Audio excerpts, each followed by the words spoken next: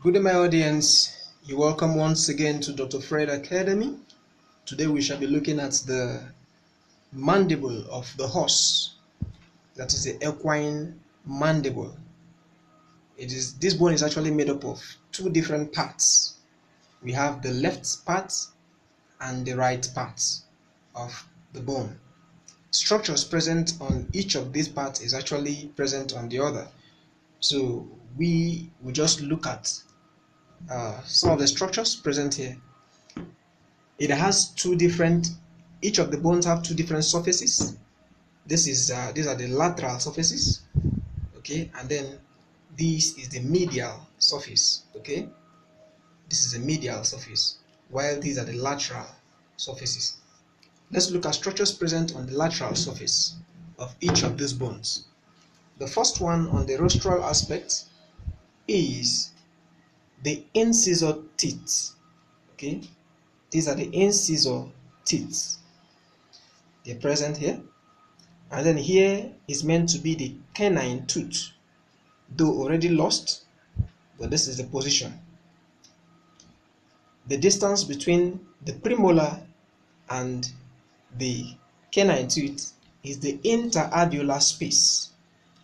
This is the interalveolar space, okay? The space between this point and this point, that is the canine and the premolar, is the interalveolar space. This is the mental foramen. The mental foramen is actually present on the body of the mandible. So this is the body of the mandible. Present here is the mental foramen. Now, going caudally is the vascular impression. The vascular impression. It is actually a notch for facial artery and vein. A notch for facial artery and vein. Up here we have the alveolar margin. Okay, this is the alveolar margin. The alveolar margin. Of course, the alveolus is a point where the teeth insert on the jawbone. So this is the alveolar margin. The alveolar margin. Okay. Now let's proceed.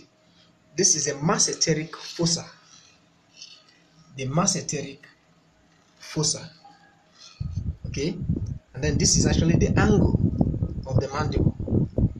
The angle of the mandible.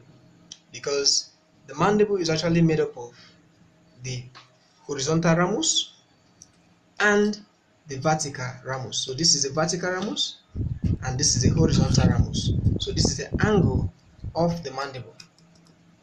The angle of the mandible. Moving upwards, we have the coronoid process. This is the coronoid process. This is the mandibular condyle.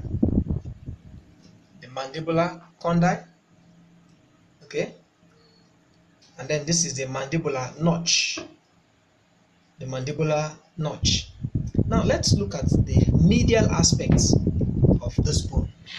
On the medial aspects, we have here the mandibular foramen. Okay, that is the mandibular foramen. Okay, so this is the intermandibular space. The intermandibular space. The intermandibular space.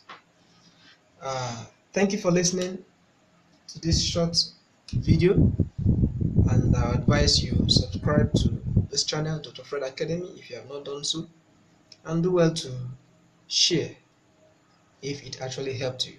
Thank you.